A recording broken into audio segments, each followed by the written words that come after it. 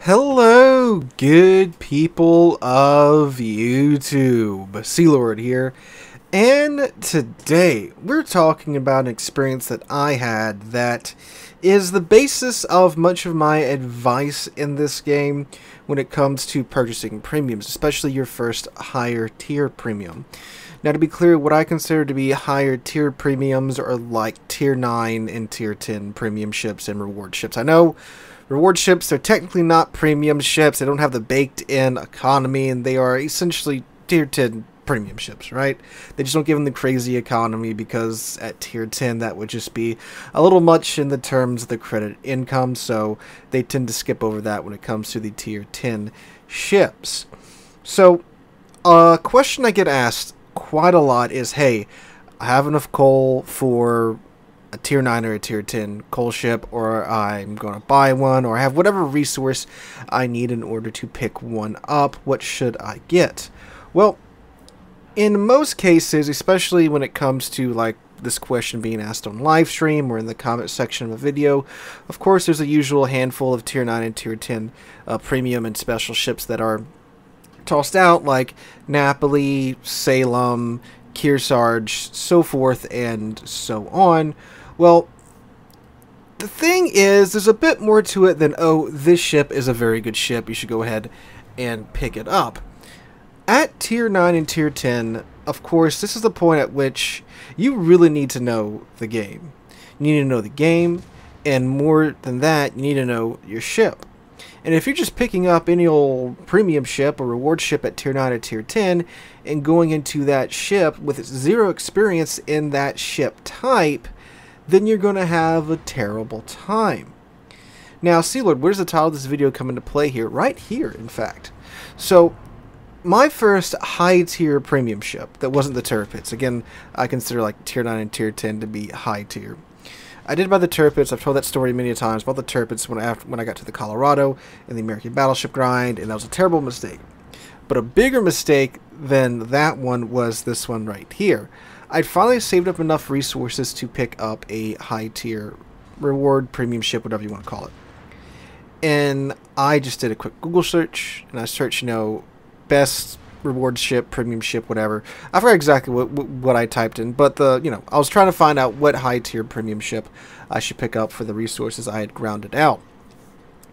And at that time, the Salem, it kept popping up in the results.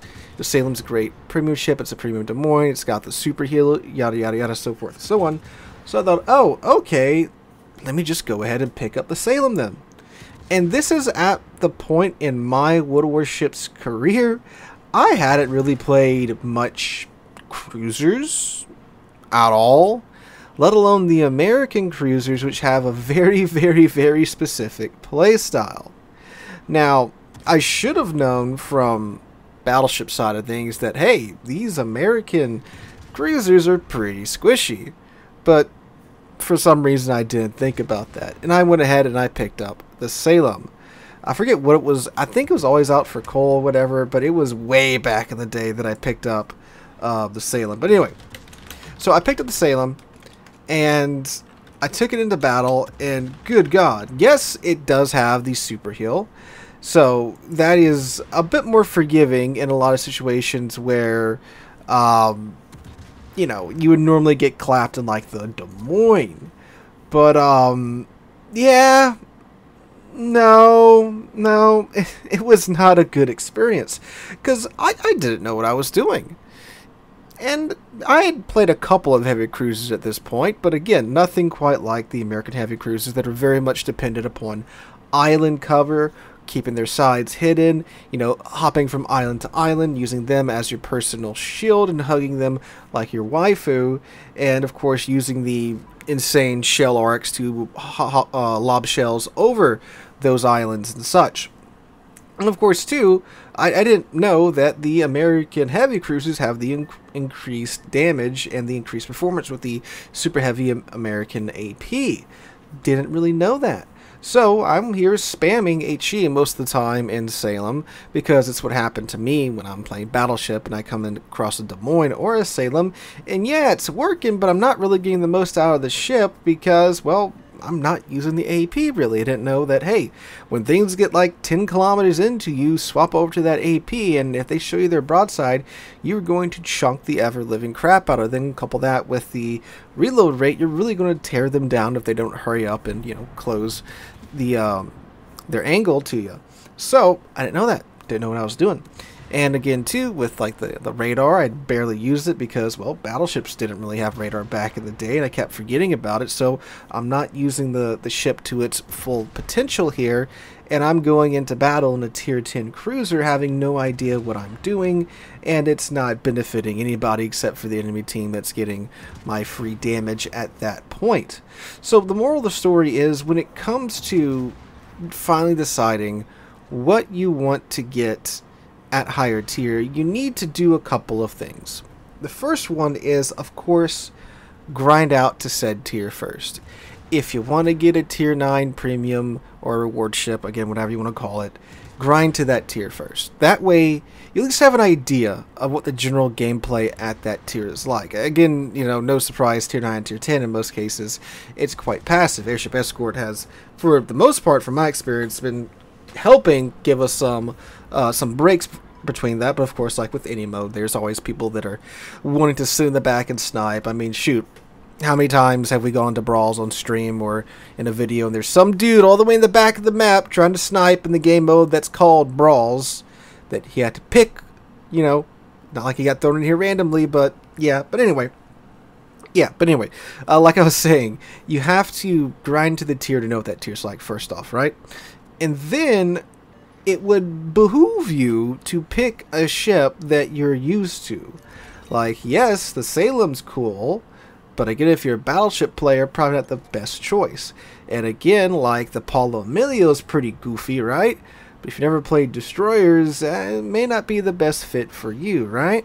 And you may have an interest in the Kearsarge, but if you haven't played battleships, specifically American battleships, you're not going to really know how to play the ship overall. So you should definitely grind up in that line, or a line close to that line. Like, say again, you want the Kearsarge, grind up to at least the Iowa so you have an idea of what that line's like, because yes, the Kearsarge, it's a great ship for a premium ship, looking at, you know, objectively, but you know, looking beyond the fact that there's a giant tumor on the back of it and it has airplanes, but like objectively, it is a great ship, right? So that's cool, but you really need to know how to play American battleships. You need to know how to aim with the slower velocities of the 45 caliber 16-inch guns, because they're using the super heavy AP. The shells are slower because the barrels are shorter. You got to know the quirks of, well, really, and when it comes to the Kearsarge, you should probably have some experience with CVs too. But you got to know the quirks of the American armor scheme, and of course, also the Kearsarge and the giant flight deck that you're going to get pinned through constantly. So you have to look at what you already have and decide, okay, what is going to be the best ship for me that I can get the most out of? Because again, for most players, you know, these are ships that it takes months and months to grind up, right? So you don't want to go and just take someone's word on the internet that hasn't had a similar experience to you in the game and just say, oh, you know, like, this ship, they said it's good, I should get it. And then you get it, and now your months and months of resources are gone, and you don't know what you're doing. So while it is wise to seek help online, either in the comments, the Reddit, or rip the forums, or the Discord, you know, you should also do a little bit of thinking for yourself, right? Because so many players do come to me and ask, like, hey, like, you know, I have enough coal, what should I get, this, or this, or this? And, you know, it's not just a simple answer. So just do a little bit of introspective thinking, right? And see what you enjoy, and then get a ship that's appropriate for that. And not even just my reviews, but there's plenty of reviews out on YouTube. There are, thankfully, Little White Mouse's reviews have been preserved on the community Discord and such. So, you know, do a little bit of digging, do a little bit of research. The game, as casual as Wargaming likes to make it, there's a lot more to it than just, hey, this ship good, right? You need to know how to play it. You need to look up how it's played. You need to watch a couple of videos on how it's played, which is probably the best thing to do, really. Again, not even going for my videos, not trying to plug them, but just look up gameplay videos of good matches in these ships and see how they're played, and see, like, hey, that's the play style that I like, or I think I can get down with that, or if I have no idea how to play this ship, that doesn't look like something for me, right? Like, you don't want to go get, you know, a Hayate, right? If you don't enjoy torpedo Japanese boats with a little bit more spice in the guns. If that's not your gameplay style, you don't want to pick that up. If you don't like sniping in the back of the map with a ship that's made of tissue paper, you shouldn't pick up the Azuma, right? Maybe the Agir is the cruiser that's your choice if you like more of that mid to close range engagements using AP rather than HE. So, TLDR, do some digging, look back at your gameplay style, grind up to the lines that you want to get to, grind up to the tier that you want to get to, and preferably grind up to a similar line as the premium ships that you are interested in acquiring. That way, when you spend your months of resources on said ship, you've got something that you know you can do well in, and you can do what a premium ship is meant to do on it, and that is generate credits for your account. And you're not just throwing away your resources and making minimal credits because you have no idea how said ship is played. But guys, that's just a thought I had on my mind and a question that I get asked a lot. And, you know, I've made mistakes in this game, and hopefully I can help you guys avoid making those same mistakes in this game. But anyway, guys, hope you guys enjoyed. If you did, make sure to drop a like, leave a comment, subscribe to the channel. We're on our way to 75,000 subscribers, thanks to you guys, and I can't thank you guys enough for that. Hope you guys have a wonderful Tuesday, wonderful rest of the week. Hope to catch you guys in the next one.